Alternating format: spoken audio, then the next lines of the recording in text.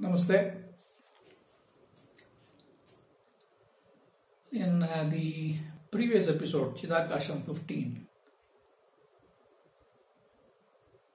I made some comparisons between the Hindu, Vedic, ancient wisdom or ancient science and what they thought, what they believed and what they said as the Hindu cosmology, and used that to drive home the point that the macrocosm is same as the microcosm.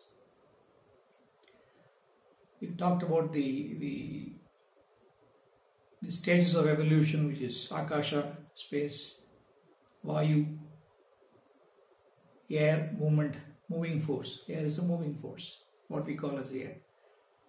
Then Agni or Tejas, which is fire and light. And then Apaha, which is water. And then Prithvi, which is the earth element. And each of these 5 stages are seen as 5 elements.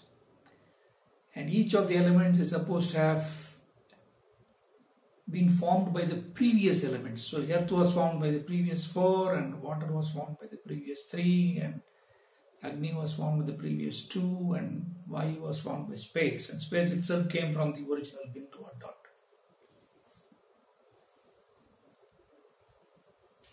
And these 5 are called Panchabhutas.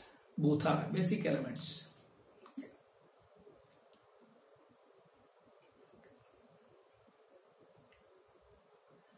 We also said that the intelligence of how this transformation happens and how the whole thing sustains also came from the same dot.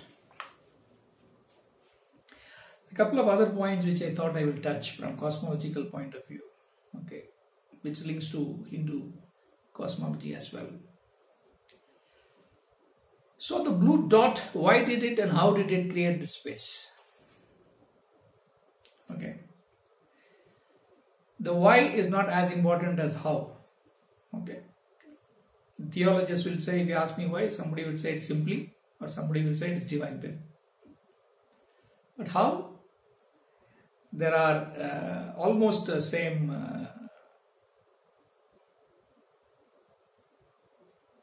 let me say explanations from our Hindu scriptures as well as from modern science.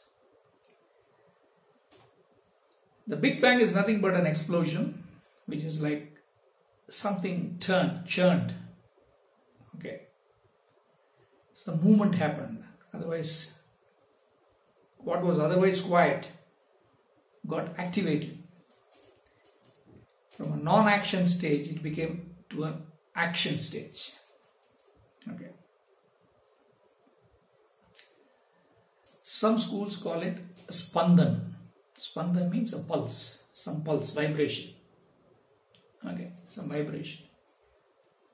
And that vibration or the pulse continued and continues even today.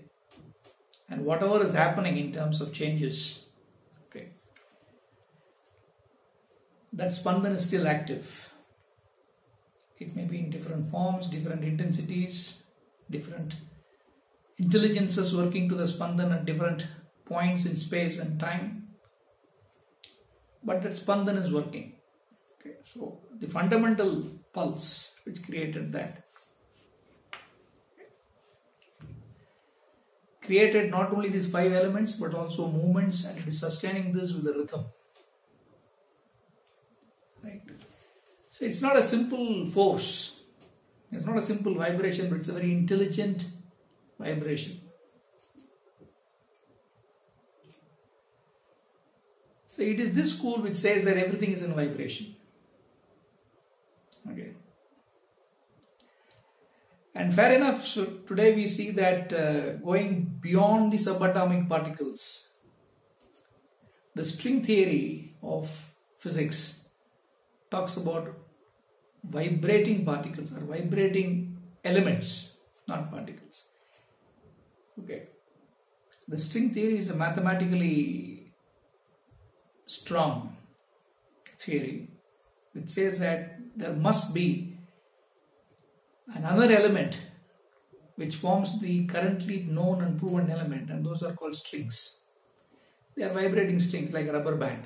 You go to string theory and Google and see, there are some simple YouTubes available in English and Hindi also. I have seen that. Vibrations. And of course, because of string theory, they say that there are 11 dimensions, but we are only talking about 4. 3 dimensions of space and 1 dimension of time, which is what is perceptible by us. But there are actually 11 dimensions. So that's a separate discussion, both in terms of Hindu science, Vedic science, and modern science. So this 11 dimension, 4 dimension issue we'll keep aside. Not to worry about that. But essentially it's a vibrating strings which come together and vibrate in different forms, which creates this 4-dimensional space and time. Time is a co-evolute of space. That is what modern science says. Space and time are seen as one fabric. Einstein's famous space-time fabric. And our philosophy also says that the sense of time is basically because of movements. If there is no movement, there is no sense of time. If you are still, there is no sense of time. And the best example you have is a deep sleep. When everything is still from your senses point of view, not internally, physiologically, but from senses point of view, there is no sense of time. Anyway, that's a separate subject in terms of how time is explained in Hindu science. But nevertheless, space and time are seen as co-evolutes in all schools of Indian wisdom. When space happened, time also happened. Okay. So everything happened after space and time. Okay. So what was there before space and time? Was that dot which expanded. Now, that gap we will see a little later now. Okay. So the spandan, which created that activity from non-action, okay, continues even today. Okay. This is also called as rhythm. Okay. Vedic parlance, you will find relevance to the way I have understood is Varuna, Maitra Varuna, gods.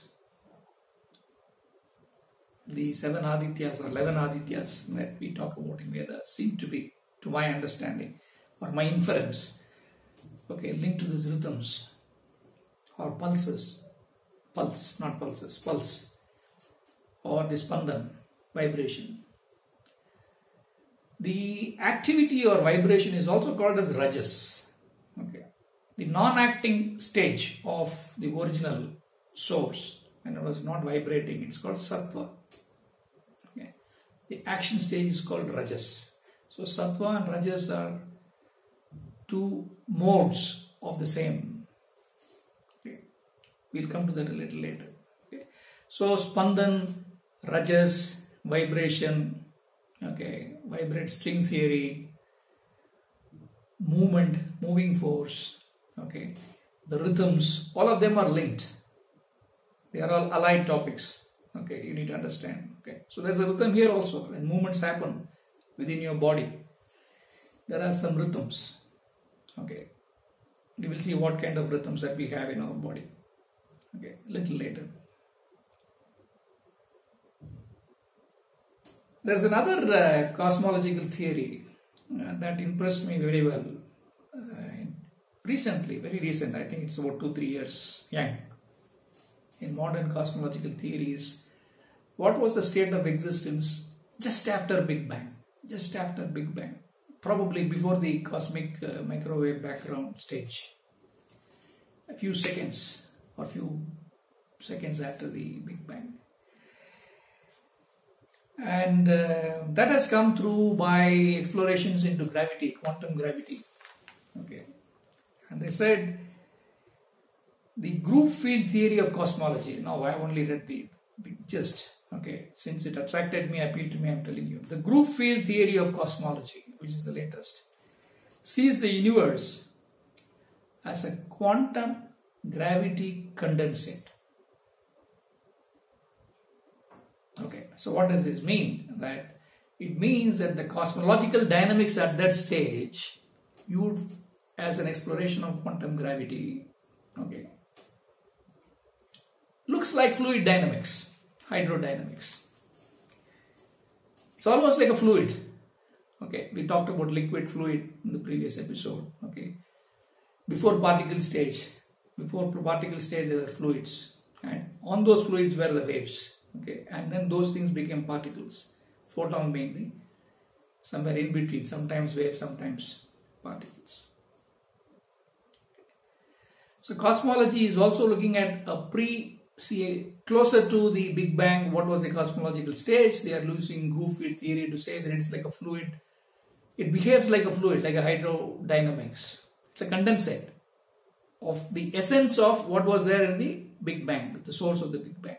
The condensate, the essence, okay, is what is there as a fluid, and it behaves like a hydrodynamic stuff. That is very interesting for me because a similar analogy is found in Advaita as well, where they say that the whole creation is like a sea, and what you see is only a wave on the sea, a disturbance. Okay, there's nothing different. It's a continuous stuff. There's a sea, there's a wave, and then there is matter that's created. That's what Advaita says.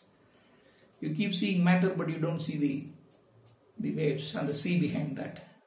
It's a huge sea. Okay, and that sea takes you to Brahman, the state of Brahman, which supports the whole thing. It's not visible to us.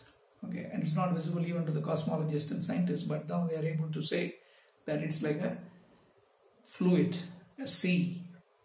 Okay, and that fluid creates waves, and that waves converts into particles. The same way Advaita says, it's a huge sea on which there is waves, and this waves is what is creating this impression of matter and energy. I'm only giving you a modern cosmological interpretation of this Advaitic example, which has been discussed in detail in all Advaita stuff from a psychological, mental model point of view.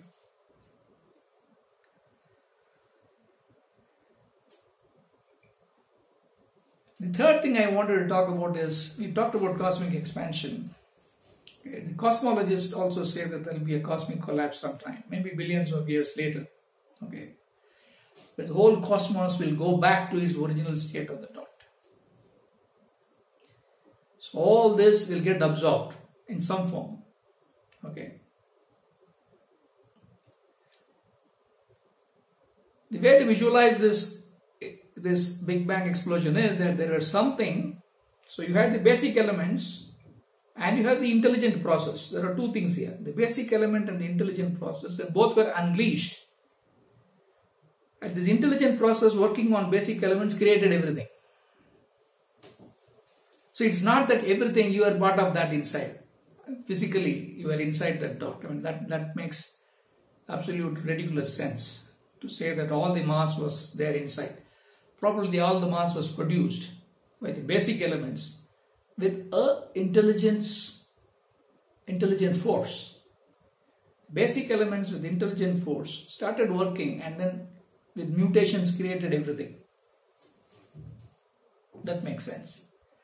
The basic element, the basic intelligence which created mutations to create everything, will also have the reverse process happening, and everything will go back to the basic elements and then get absorbed into the tiny dot. That makes tremendous sense logically, and exactly what Vedic science is also saying.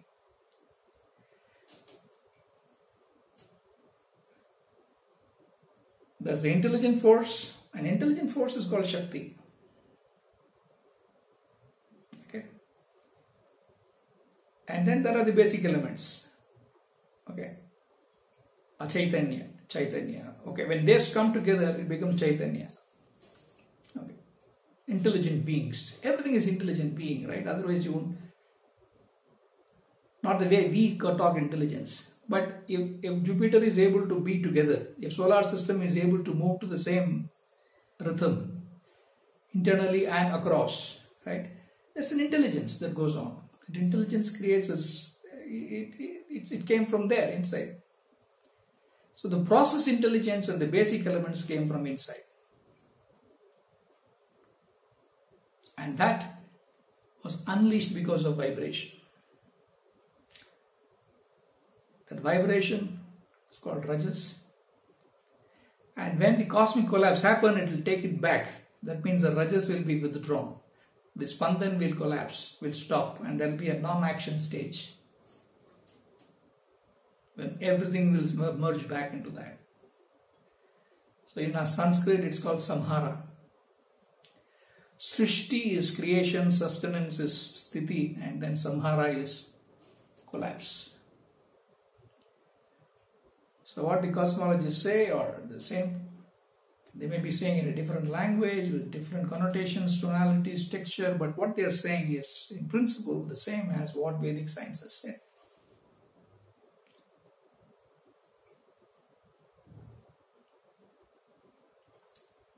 Right. So in this process what we have done is we looked at cosmology and we also looked at vibrations, which is string theory. So in physics we are covering the entire stuff,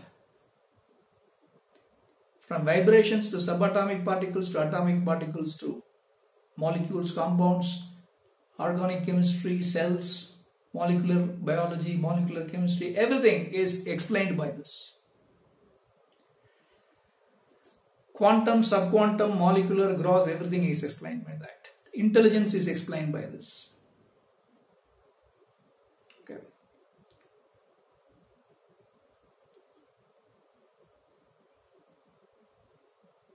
So this is something that we need to understand, that we are part of this cosmic process, the way it has been visualized and accepted in Vedic science and also in modern science today. Everything is just a mutation of everything else. And what the Vedic science is saying is that every element of that is represented here. The Panchabhutas are here. The moving force is here, working as prana. The Rajas Tamas I talked about is available as gun, or gunam, as we say. Okay.